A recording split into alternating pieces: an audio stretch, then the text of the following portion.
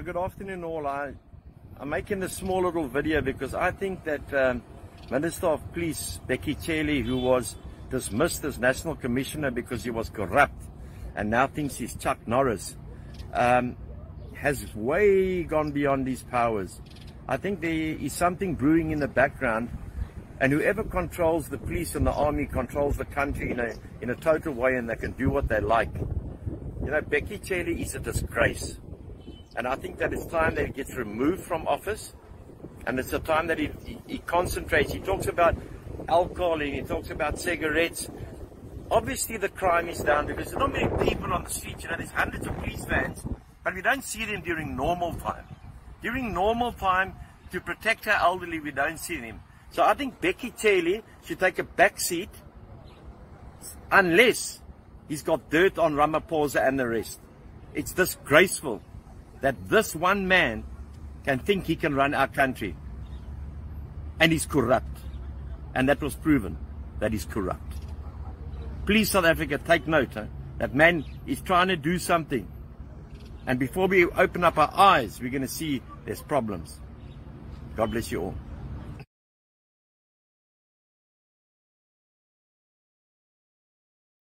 Good morning. I'm just making a follow-up of what I said yesterday about Bheki Cele, the Minister of Police.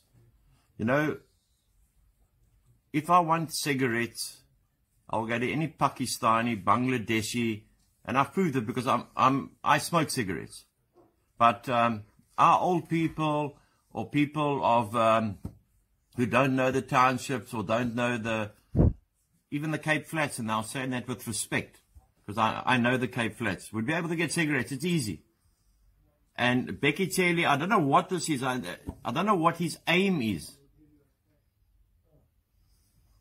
And what powers he's got to do that. Even with people, I'm an alcoholic, I'm 15 years sober. If a person has a whiskey at night or a glass of wine, why can't they? It's not illegal. It's the only country that I know, and I've luckily been around this world, is that where I can smoke. I can't smoke cigarettes, but I can't drink alcohol, which I don't want to do, but for the other people, but I can smoke dope. I can smoke dope that causes psychosis in our children.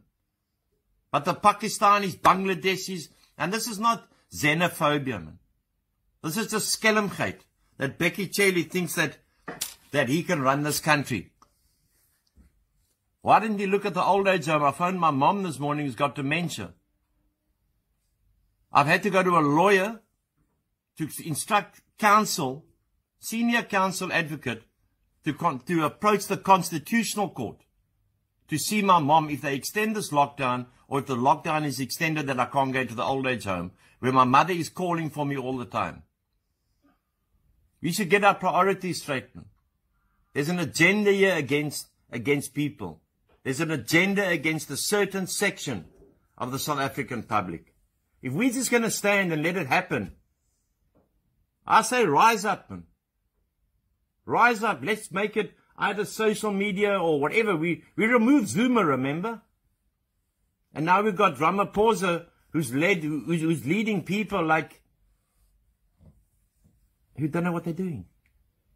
Bheki Cele has been and will forever be a clown.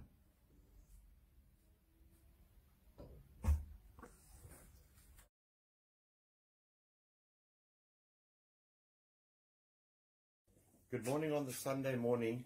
I think if you're reading the posts that are flying around social media, us as South Africans must ask, why is Bheki Cele, our famous Minister of Police, who was dismissed as Police Commissioner and declared to be unfit to be in office, cancelling neighbourhood watches, cancelling farm watches, not looking after the police properly? How many police have been diagnosed with a virus?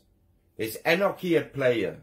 This man is trying to strip any piece of security that sections of the South African public have got. Wake up, South Africa. This man is dangerous, but there's obviously an agenda behind it. Who is behind Bheki Cele's moves? Someone is behind Bheki Cele's moves.